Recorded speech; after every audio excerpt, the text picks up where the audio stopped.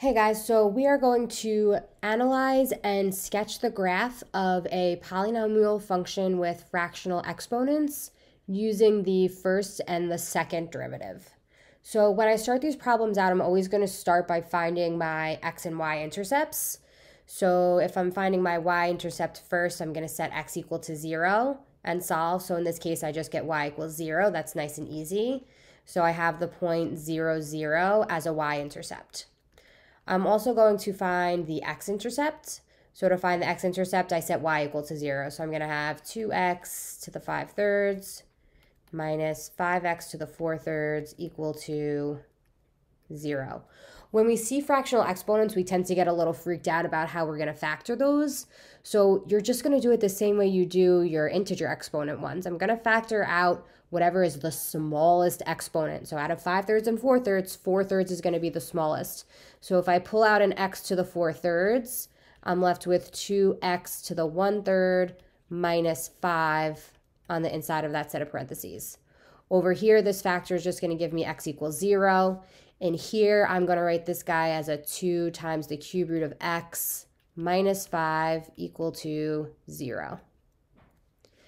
If I add the 5 over, divide by 2, and then cube, I'm going to get x is 125 over 8, which is approximately 15.6.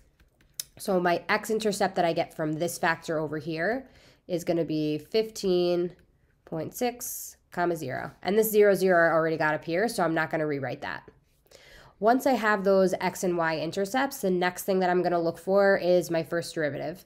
Remember, the first derivative is going to tell us if my original function y is increasing or decreasing. So when I find y prime, I'm just going to use the power rule. 5 times 2 gives me 10, so I have 10 over 3. Subtract 1 from 5/3, I'm going to get 2/3. 4/3 times 5 is going to give me 20/3. And then 1 from 4/3 gives me to the 1/3. So now same thing, when I'm solving for my critical values of the first derivative, I need to look for where the first derivative is equal to 0 and where the first derivative is undefined. Don't forget that undefined piece. Luckily in this one, there's no places where my function is going to be undefined. And by my function, I mean my first derivative. So all I have to worry about is where the first derivative is equal to 0. So I'm going to set this equal to 0, and I'm going to pull out a GCF just like I did when I factored the example for the x-intercept over here. So in this case, I'm going to pull out a 10/3. And then I'm also going to pull out, again, that smaller exponent, which in this case is the 1/3. So now left in the parentheses here, in order to get this term, the 10x to the 2/3, I need an x to the 1/3 here. Minus, in order to get a 20/3 here, I'm going to need to multiply by 2. And then the x to the 1/3, I don't need anything for x. So that just stays equal to 0. Again, this factor over here just gives me x is equal to 0. And this factor, I'm going to end up with the cube root of x is equal to 2. I cube both sides, I get x is equal to 8. So these are my two critical values that I'm going to stick on my number line for y prime.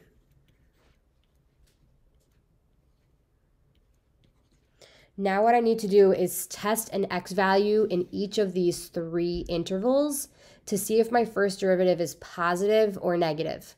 If that first derivative is positive, I know my function y is increasing. If my first derivative is negative, I know that my function y is decreasing. When you're plugging into the first derivative, plug into the factored version. It's a lot easier. And all you're worried about is sign. I don't really care what the actual number is. I really just care if it's positive or negative. So you're just kind of doing like rough math here. So for example, if I were to plug in -1, I'll do 1 down here. If I were to plug in -1, I have 10 over 3 times the cube root of -1 times the cube root of -1 minus 2. And again, this is y prime, so I plugged into y prime. I chose -1 because it's less than 0 and because I know the cube root of it. I'm not going to choose 2 because I don't know the cube root of 2. That doesn't make any sense. So go with something you know the cube root of. The cube root of -1 is -1 times 10/3. That's going to be a negative number over there. In my parentheses here, the cube root of -1 is negative. Negative 1 minus 2 is also negative. A negative times a negative is a positive. Again, I don't really care what the number is. I just care if it's positive or negative. So that's all I'm checking for. If I pick a number between 0 and 8, say I pick 1, this is nice and easy, right? So the cube root of 1 is positive times a positive is positive. The cube root of 1 is positive 1 minus 2 is negative. So now I have a negative times a positive. So that's going to end up being negative between 0 and 8. And then if I pick something bigger than 8, again, I want to pick something I know the cube root of. Let's go with 27. Cube root of 27 is 3 times 10/3 is going to be positive. The cube root of 27 is 3 minus 2 is positive. Positive times a positive. Okay, I am over here. So now this tells me that my function y is increasing from negative infinity to 0 and 8 to infinity. And my original function y is decreasing from 0 to 8. I also have a relative maximum at 0, 0. I know it's 0, 0 because I already found it up here with my intercept. And I also have a relative minimum at x is equal to 8. You're always going to want to plot your intercepts, your maxes and mins, and when we get to the second derivative, the points of inflection. So I'm going to go ahead and find the y value for x is equal to 8 so that I can plot that when I get to it. And again, now I'm plugging 8 into the y function, not into y prime. So when I plug 8 into y, I have 2 times the cube root of 8 to the 5th power minus 5 times the cube root of 8 to the 4th power. So when I do this without a calculator, cube root of 8 is 2, and then I have a 2 to the 5th. I'm actually going to leave this as 2 times 2 to the 5th minus 5. Again, the cube root of 8 is 2, so that's going to be a 2 to the 4th. So now this becomes 2 to the 6th minus 5 times 2 to the 4th. I don't have a calculator for a problem like this, so I'm leaving these with a base of 2 so that now I can factor out a 2 to the 4th. So I'm left with a 2 squared minus 5. This is just keeping my numbers small so that I can do this math in my head without having the numbers get too big. So 2 to the 4th is 16. 2 squared is 4 minus 5 is negative 1, negative 16. That's way easier than doing 2 to the 5th times 2 and subtracting this whole mess. This just makes life easier. So I know that a point that I'll be able to plot for my relative min is going to be 8, negative 16. And I'm even going to star this in a different color so that I know this is important when I get back. So far the points that I'm going to be able to plot for y are this minimum, this x-intercept, and this y-intercept over here. So now that I have that first derivative, the next thing that I'm going to go to is my second derivative. So now for y prime prime, I'm taking the derivative of this guy over here. So y prime prime is going to be 20 over 9 x to the negative 1/3. Again, I'm just using my power rule here, minus 20 over 9 x to the negative 2/3. When I factor, I'm going to take out a 20 over 9, and I'm also going to take out an x to the negative 2/3. Again, I'm taking that smaller fractional exponent. What's left inside the parentheses here is going to be an x to the 1/3 minus 1. And I'm setting the second derivative equal to 0 to find my possible points of inflection. You also need to check where the second derivative is undefined, just like you did in the first derivative. This thing's going to be undefined where x is equal to 0, because this is technically in the denominator here, and this factor is also going to give you x equals 0. This factor over here, I have the cube root of x is equal to 1. I cube both sides, I get x is equal to 1. These are my two possible points of inflection, so I'm going to put x is 0 and x is 1 on a number line labeled y prime prime, because this is my second derivative that I'm now testing into. Same as with the first derivative, when I pick values in here, I want to pick things that I know the cube root of, and I'm also going to rewrite this factor over here in a friendlier way for while I'm evaluating. So I'm going to write this as 20 over 9 times the cube root of x squared, so I know that that's in the denominator, times the cube root of x minus 1. So if I pick something less than 0 that I know the cube root of, I'm going to go with negative 1. The cube root of negative 1 is negative, squared is positive, so this whole term is positive. Cube root of -1 is -1, minus 1 is negative. A negative times a positive is a negative, so I'm negative over here. If I pick something between 0 and 1, say I pick 1/8. The cube root of 1/8 is 1/2. 1/2 squared is 1/4. That's positive. The cube root of 1/8 is 1/2, minus 1 is negative. Positive times a negative is a negative, so I'm negative between 0 and 1. If I pick a number greater than 1, again, I want something I know the cube root of, so I'm going to go with x equals 8. The cube root of 8 is 2, squared is 4. This is going to be positive. Cube root of 8 is 2 minus 1. That's also going to be positive. Positive times a positive gives me positive from over here. So now this number line is telling me that my original function y is concave down from -infinity to 0 and also from 0 to 1. My graph y is then concave up from 1 to infinity, and at x equals 1, I have a point of inflection.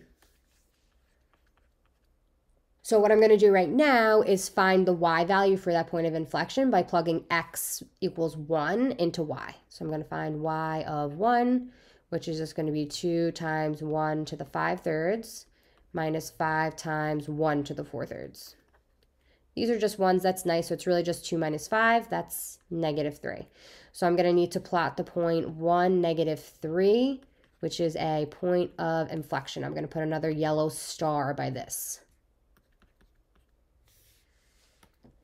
At this point, I've done all the hard work. I have all of the information that I need to now graph this function. You don't need a ton of space to graph this thing. It's just a rough sketch. So I'm going to go down in this left-hand corner over here. I'm going to make sure I'm black again. Bottom left corner, I'm going to give myself a little XY axes. And all of those yellow stars, I'm going to plot.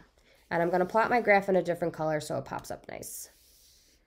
So I'm going to graph the point 0, 0, which was a y-intercept. I'm going to graph the point 15.60. That was an x-intercept. So I'm not going to count out 15 over here. That's a waste of my time. I'm just going to put a line, label it 15.6, and plot a point. This is just a sketch. Don't go crazy. I'm also going to plot this relative minimum of 8, -16. 8 has to be about in the middle, and then -16 I'll put way down here. 8, -16. So that's 1, 2, 3 of the 4 yellow stars I need. So now I also need the point 1, -3. So 1's going to have to be way over here and way down here if we want to make this work. So 1, -3. So I have 1, 2, 3, 4 points for y. These 4 points are going to separate my graph into each of the pieces that I need to sketch. So now what I'm going to do is work left to right, looking at my x values and using my number lines to sketch each curve in each section. So always furthest left is -infinity. So the first section I'm looking at is -infinity to x equals 0, because that's the first point that I've plotted. When I look at y prime, -infinity to 0 is this section right here. Y prime is positive, so that means my function y is increasing. So that means from left to right, my graph is going up. So I have to be coming at 0, 0 from down here. The second derivative gives me shape. So from -infinity to 0, the second derivative is negative, which means my graph is concave down. That means it's shaped down. So as I'm coming up to 0, I'm curved down. So this section of the graph is going to look something like that. From 0 to 1, that's my next 2 x values. That's the next section that I'm looking at. 0 to 1 on my first derivative lies on this piece. So that means that my original function y is decreasing since the first derivative is negative, which makes sense. I have to go down to get from this point to this point. If this point was up here, then something would be wrong. So I know that I'm going down. I'm decreasing. Again, I'm looking from x equals 0 to x equals 1. So now I'm going to look at that second derivative number line. From 0 to 1, my second derivative is negative. I'm concave down. So I'm decreasing and concave down. So that's going to look something like that. Now, at the point 1, -3, I had a point of inflection. So I'm changing concavity from concave down to concave up. From 1 to 8, my first derivative, I'm still in this section. So I'm still decreasing. That makes sense. But now I just change the shape of the graph to kind of make it curve up a little bit. Again, this is a sketch. So sometimes you might have to erase or kind of like shade with your pencil if it just comes out kind of weird. So I'm going to make this go concave down, concave up. There we go. That's what I'm looking for. Now my next section I'm looking at is from x equals 8 and then to 15.6, right? That's the other point that I have plotted. So from 8 on in my first derivative, I'm increasing. Again, makes sense. I'm going up. I'd be more concerned if this next point was below negative 16. And then my second derivative from x equals 8 to 15.6, that's this section over here. My second derivative is positive. I'm concave up. So I know that this function is now just going to increase and be concave up through that 15.6. Oop, didn't come out great. That's fine. So I'm going to increase and come up through that 15.6. And there we go. I don't have any other points to graph. I'm done. Beauty. If you guys have any questions, leave them in the comments below. Have a great day.